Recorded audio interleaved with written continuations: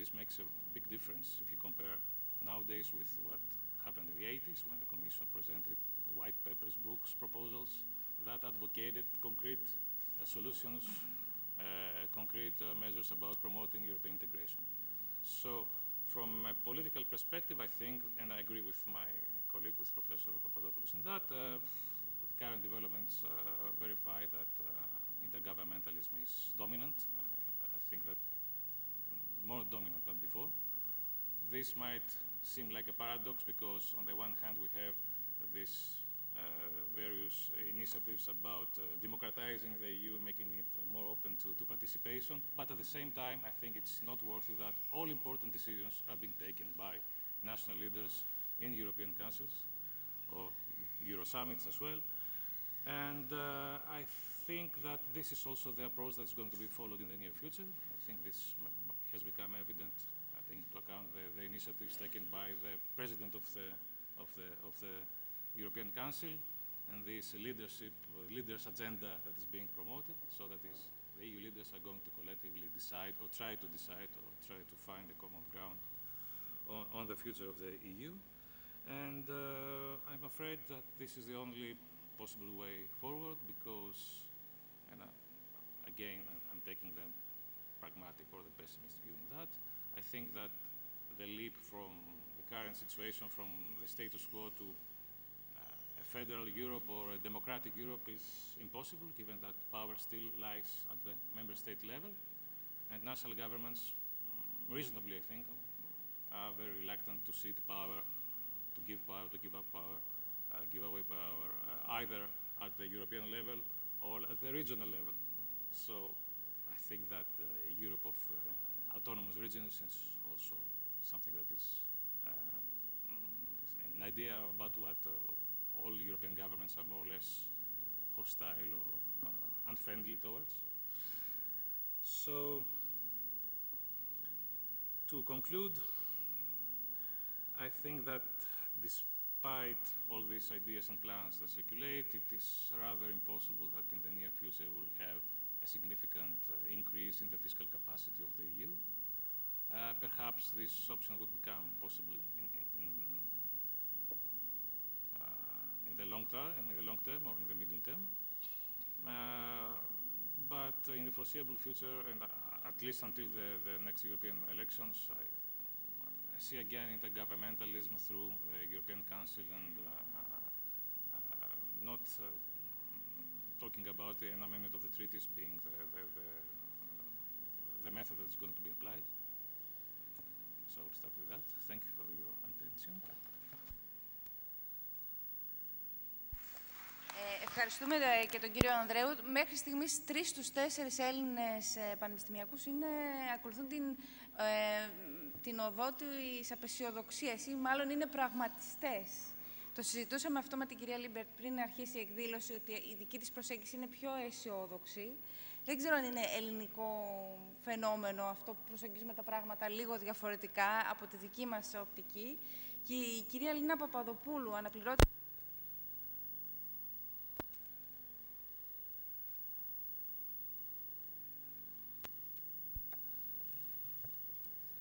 I'm very optimistic. First of all, politically speaking, I do favor Professor Jürgen Habermas's view. I am definitely in favor of a federalist Europe, democratic, with a democratic Eurozone, and everything Habermas and Professor Liebert is in favor of. However, I'm afraid that all these phenomena that we know, what is happening in the European Union, what is happening in the elections, you have already mentioned the Czech Republic and Austria, do push us to one of the scenarios that the European Commission has put forward, although the fifth scenario that you favor, Professor Liebert, did not include that possibility, but I'm not convinced that we are going to avoid that. If you look to the first scenarios that Professor Liebert presented to us, proposed by the European Commission and Juncker, there were let's say, 4 substantive scenarios and 1 procedural one. I'm going to focus on the procedural one. And when I'm saying the procedural one, I mean the one that says those who want can do more, and those who do not want can stay behind. But don't push forward those who cannot or do not want to do more. This is actually not something new in the European Union. We do know that from Eurozone. Eurozone itself is something that, okay, those who cannot do it, they are not in, but something more. In the law, I mean in the treaties, there is an obligation for those member states who are able to join the Eurozone that they are obliged to do it. Nevertheless, politically speaking, until now, there is no pressure at all to member states such as Sweden or Denmark, for example, who are capable of joining the Eurozone to do it. So, as a matter of fact, flexibility or enhanced cooperation or multiple speeds or however you want to call it or it will be called is here. So I'm optimistically realistic or realistically optimistic that those who do want to go ahead will go, but they will leave others behind. Or, if you want it put otherwise or formed it otherwise, those who want to quit national sovereignty or to quit more bits of national sovereignty will do it, but there will be others who actually will jump into the possibility to take a bit of sovereignty back. And Brexit is one big example, but unfortunately, if you ask me again, I'm totally against national sovereignty, but unfortunately, not most states or most Europeans would join me in this view. So I see that there is a possibility there to form a Europe of multiple speeds or concentric cycles, in the meaning of, well, yes, let us put it democratically in the national fora, because unfortunately we have not managed to create a transnational forum. I have written myself my PhD 20 years ago about European political parties. I was very optimistic at that stage, hoping that European political parties will happen very soon. I was writing in 1996, 97, 98. They have not happened until now, 20 years later. So I think they will happen only for those states who do want it. And I don't think this is necessarily bad. It might be bad for Greece, because I'm not sure that we will be able to follow the core of Europe. I hope we will change our political minds and attitudes and everything, and we will join the core. But I think this is the only possibility for some states to go ahead, built on democratic procedures and not on technocratic decisions, because technocratic decisions, even if in most cases I do agree with them, unfortunately I think are the ones which cause the rise of nationalist populist parties who have a little bit of truth in what they say and big lies, but they push people to that direction they want. And I do find a side effect which is positive here, which is the following. Let's say we do have, let's say, Czech Republic and Slovenia, two states that more or less look alike. Let's say that the one decides to go ahead with Germany and France, I hope, with Macron and with Merkel and with Luxembourg, etc., and the Netherlands. I hope they will stay in the hardcore. And let's say Slovenia does decide to go with, and Czech Republic remains behind and say, no, I want back some bits of national sovereignty. So it is a good challenge there to see which one will be best off or better off in 10 years' time. I think it's a challenge that we have to go through. We have to go through because, unfortunately, in these 60 years, we have not managed and I mean as Europeans, or as European elites, if you want, we have not managed to really construct a European transnational democracy, which I very much am in favor of.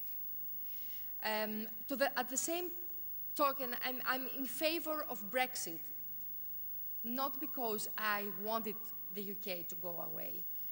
I find it very bad, very negative for both the UK and the European Union.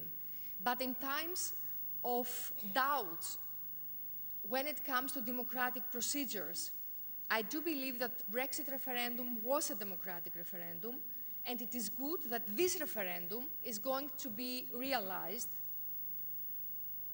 On the contrary, as you very well know, the Greek referendum was actually a mockery. I mean, our government was just a troll on democratic procedures. Yeah, the world-known word Kolotumba is now popular in Catalonia as well. Anyway, so this is my point, and I think that all the other scenarios can only be adopted under this procedural scenario. That was it. Thank you very much.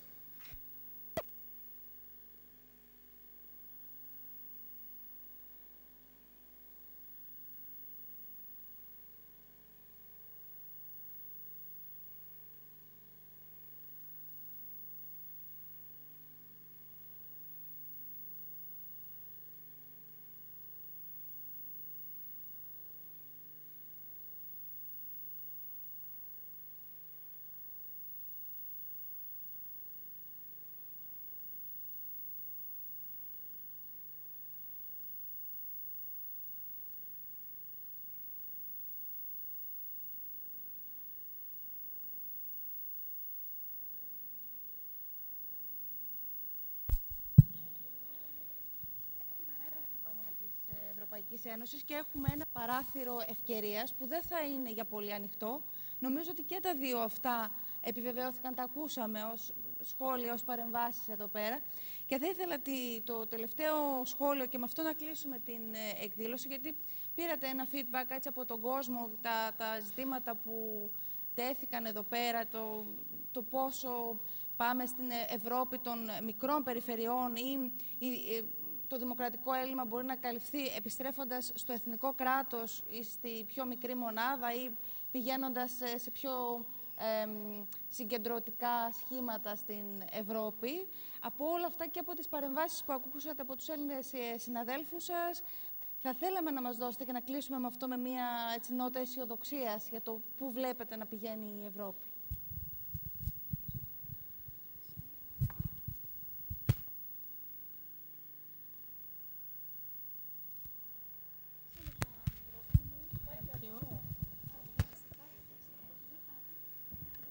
Thank you very, very much. I found all comments, contributions very, very interesting and also very convincing. You have raised very important points, which, of course, I want to contest or object. Just a few remarks. Yannis, you said neo-mercantilism plus intergovernmentalism, you are in favor of Habermas, but somehow one and the other, they don't go together. And yes, of course. And this is exactly the point, to strengthen the community method, a democratic community method with a Eurozone parliament, which would be stronger than the European semester in order to scold or to advise the nationally specific recommendations given by the Commission to Germany, for example, that its trade surplus is a problem. This is just a recommendation, but the Eurozone Parliament could do much more and could have a decisive say. So I think the TDEM proposal would nicely go with Habermas. Regarding the values and the fundamental rights, I think this is what I have been thinking and saying also in Brussels, also discussing with NGOs from all over Europe, the social dimension of the European Union. But this was like an argument always said, I found interesting the cases you mentioned, because the European Court of Justice responds differently than the Commission, for example. The Commission, which is very much under the pressure of the European Council, and they wouldn't speak so frankly about strengthening the Charter of Fundamental Rights in terms of litigation rights by individuals or groups, yeah, class action, for example, which would be something very important. All of them were dismissed. Yeah, yeah. At the Court of But we need Justice, something like for this. example. Now in Germany with the Dieselgate, yeah, so the diesel scandal, poisoning streets and people and health, damaging health. This is again on the agenda, but the CDU government has delayed it again and again. The Greens are pressing for it, and the SPD also. So it's up for more struggles and more public pressure, and I think putting the governments under pressure, public pressure, is indispensable. Very quickly, Georgos, the major impediments, you said, to a transfer union. We could discuss and should discuss on solidarity, different concepts, yeah? What I wouldn't be, yeah? Yeah? I wouldn't say that there is an absence of solidarity. Comparing to the 80s, I think you have a very good point. This has changed. But isn't solidarity something like mutual risk insurance? And we have, through the crisis, financial debt and economic crisis, we have seen the establishment of a mutual risk insurance through the ESM, which is supposed to develop into a European monetary fund. This is, of course, not transfer union. It's not Euro bonds, but there are also proposals and measures which would come closer to that direction. It's better, the mic here. Is this better here? Ah, yeah. Okay, sorry. Like, for example, investment bonds instead of Euro bonds, which would Europeanize state debt, public debt. It would be bonds given out for investment funds, productive investment funds. But you have still a good point, saying these are should follow and are supposed to follow normally the economic logic of competitiveness and so on. The European Commission has launched also, say, the EU 2020 agenda, innovation, yes? And social innovation is part of it. And I would want the European Commission and the European Union to explore and further develop social innovations, also in terms of third sector, of Genossenschaften, of non-for-profit economic developments, and so on.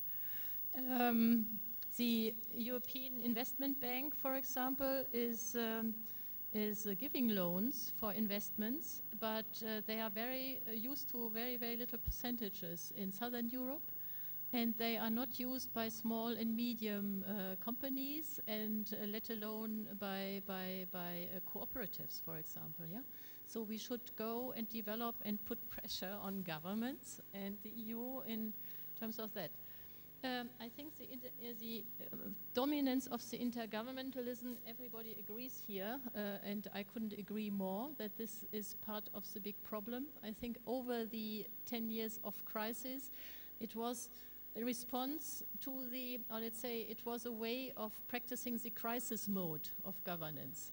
It shouldn't become and shouldn't be in the future the normal mode of governance. And therefore, the proposals I have outlined here, two of them, Habermas and Piketty and others, aims at replacing it by new forms of democratic governance. So let us see. It is, and I think now getting to your last, it is really fits very well, or wraps up very well the solutions to the impossible and probable impasses. We will see that some governments more than others will be among the coalition of the willing going ahead and others not. I think I'm in favor of Habermas and of Piketty and others and Macron, and at the same time also of Juncker, because they all present bits and pieces in the whole picture, and then bits and pieces, and the procedural way of saying those who want more go ahead should not, and this is what Juncker says, should not lead to a lasting split of the union. So we need a method that those who want to stay outside after the next elections will not be forced to continue to stay outside. Yeah. So there should be a continued invitation and call, and also supporting countries who can't make it yet, but are willing and want to help them join the hardcore or the solidaristic core, hopefully. my hopeful note.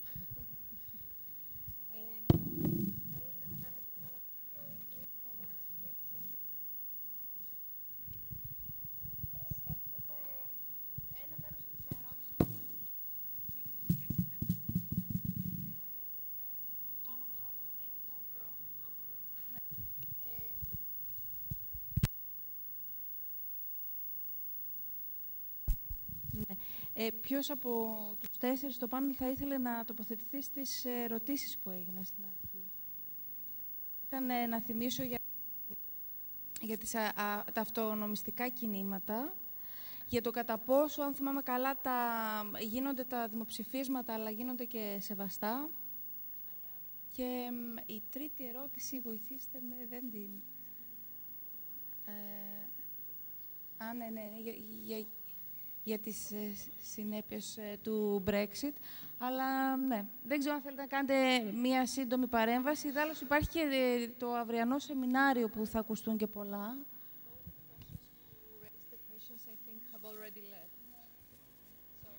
Ωραία, οπότε κάπου εδώ να κλείσουμε την απόψινή πολύ ενδιαφέρουσα βραδιά και να... Ορίστε. I have a comment on multiple speeds and, you know, the fifth scenario. There's a fundamental problem, and it's an economics problem here. It's an economics problem. A fundamental problem of the multiple speed scenario, the fifth scenario, is the so-called externalities problem. Because if you take, for example, the case of the financial transaction tax, the FTT, which is the most characteristic case that, you know, the Commission pushed towards a reinforced cooperation mechanism and not through community method. That means that the states that would be left outside, like Great Britain before Brexit though, would automatically have the windfall of gaining business, financial transactions, just because business there is going to be, you know, cheaper. And that is really a fragmentation of the common market as we know it, of the single market as we know it. It's a dangerous thing. I'm sorry to say, it doesn't work.